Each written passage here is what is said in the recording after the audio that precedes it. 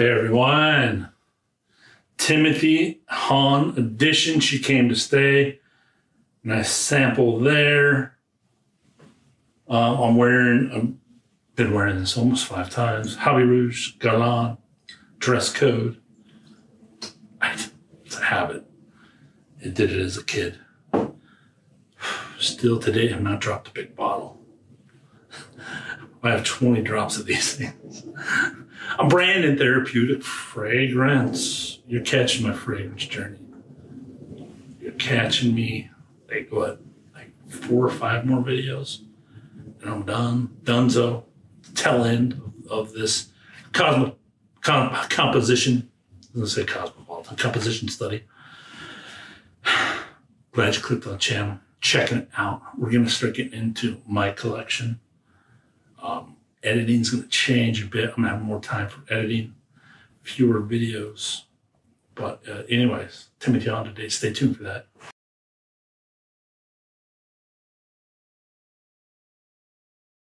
$60 ml is going to set you back $160, almost $3 an ml. Eau de Parfum. They say they're batch. This is from batch 2 on Lucky Scent. 50-50, I'll put it at. Timothy Hahn's the nose, 3.35 out of 5 on Fragrantica. Notes include Geranium, Basil, Lemon, Indonesian Clove, Nutmeg, Patchouli, Vetiver, Labdanum, Oakmoss, Cedarwood. All the notes sound awesome. This is 100% natural. Weird name. It sounds like a designer from the name, but 100% natural. So it threw me off when I got it. I'm like, this is natural? That's why. Because of that Labdanum and Oakmoss, I love it. I mean, you put a good dose in that in almost anything, and it just makes every note better, makes them happier, makes it a better world to live in. You spray that on. I'm a good camper when you use those 2 things. Airy, aromatic. I can't explain the love I have for Labdanum and what it draws out of me. There's a medicinal property to it. Just, I wouldn't even call it earthy. Just the resonance. It's dark and fresh at the same time. How can it do that? Oakmoss, of course. I mean, it's just a pillow for notes to dance off of and provides earthiness. So I'm in love. It has a good dose of both. So now that $3 an ml, all natural. Okay, we're playing ball. We're playing some serious ball here. All natural. At last, he's digging into the base toolbox of naturals, which has been so rare on my journey to put the heavy doses in. He's doing it. This opening, the citrus opens dry, which is a little different.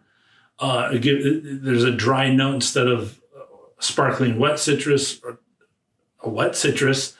It's dry. Dry citrus is what I smell opening on this one. The basil never comes through on its own, but it tames. You can tell it tames the lemon. It's because the lemon's not its own thing, so there's an accord going on there. It tames the lemon to be something that calms it down, not as sour, turns a nice twist off the top, turns it into something unique and different. Little cleverness going on there. Kudos for the citrus twist, for the creative citrus twist there. After about 10 to 15 minutes, 20 minutes, maybe this goes into a clove bomb. Huge note of clove, blasted clove comes up right after that. Doesn't start, maybe that's the difference in the lemon too, but doesn't come on its own. It finally does after the citrus fades off. Clove just comes up as its own note and says, hello. That's about the heart I call that the heart phase. Doesn't last that long.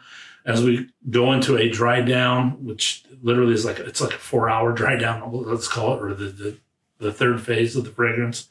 Somehow the lemon claws around and sticks around even into the die down of the fragrance, skin fragrance. I haven't, in a natural, never seen that before.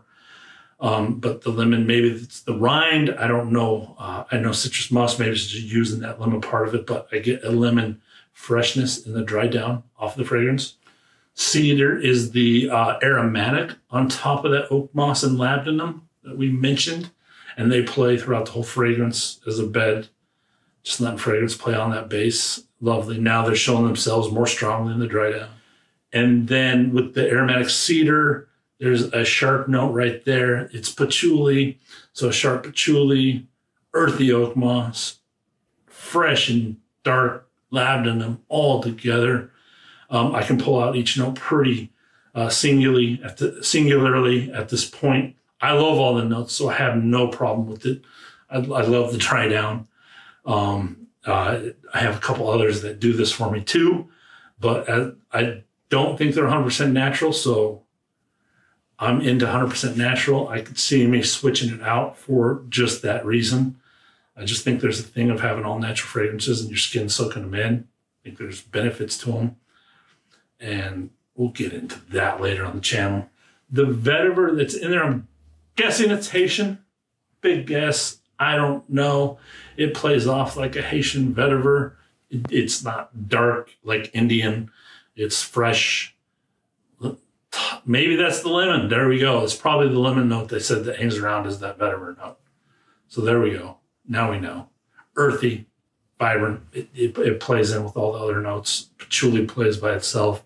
You can pick all of them out pretty easily in the dry down. I love every one of these base notes, so I don't have a problem with it. I wear them singularly all the time.